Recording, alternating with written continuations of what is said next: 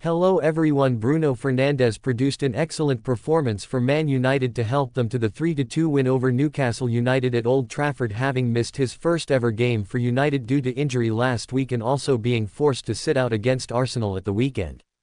The Portuguese Magnifico returned to the starting lineup against the Magpies. The United captain's influence was instantly noticeable, leading by example off the ball and taking responsibility while in possession as he always does. The slight rest enabled the 29-year-old's creativity to truly flourish while playing as a false nine throughout, producing 5 key passes, taking 70 touches and having 2 attempts at goal.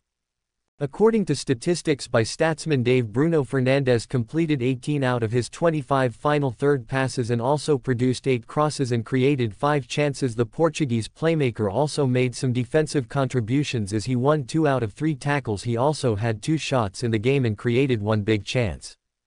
Fernandes' evening was topped off with his 8th Premier League assist of the season, slotting the ball into Højlund's feet. For United's last goal of the game against Newcastle, Fernandes highlighted his importance to the team and why club bosses would be making a massive mistake by even considering parting ways with him.